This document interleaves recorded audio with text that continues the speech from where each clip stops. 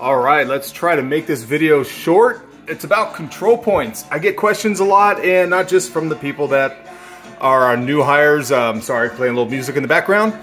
But ask a lot about control points. So this way I look at it. Let's say these big black dots here, that's part of our boundary, let's say. So let's say we have 4 centerline intersection points. We do our boundary, be it with GPS or by setting up and turning angles, however way you do it.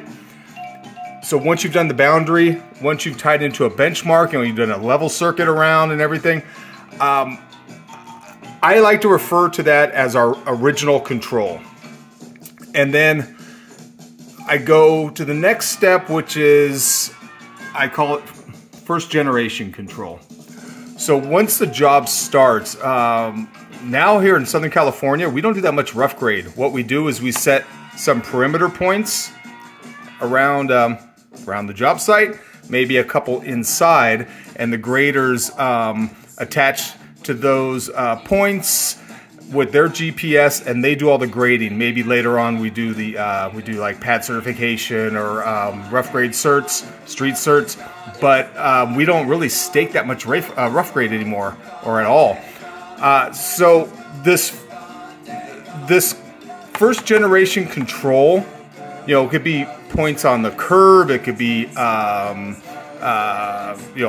or hubs or whatever on the job site. But this first generation control, as I like to refer to it as, is set off of our boundary. So it ties in tight with our boundary points. I'm not going to set up in an intersection and stake walls and what have you. That's going to come from our first generation control. And that lasts as long as it possibly can.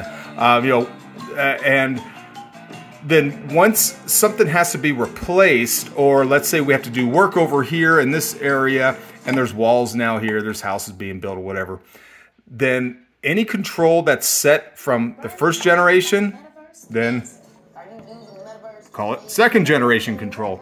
So it still fits within itself on the first generation, but it's not really tied to the original boundary.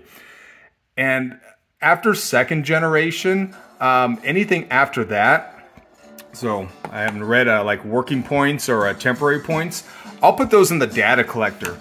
So let's say, I'm gonna use purple. So let's say, I don't know, there's a wall that needed to be staked and came out like this, and for some reason I can only, that's the only piece left that I can't get from my control point here. Let's say I'm there, I'm back sighting that one, and for some reason, let's say there's another perimeter wall or something like that there. So I may set out another point, and it's just a temporary point or a working point, just to set that line. And I put TP or WP in there just to show the next people, if they come up to it, that it's not really tied to anything. It was just used to finish the job. So it may not be that tight.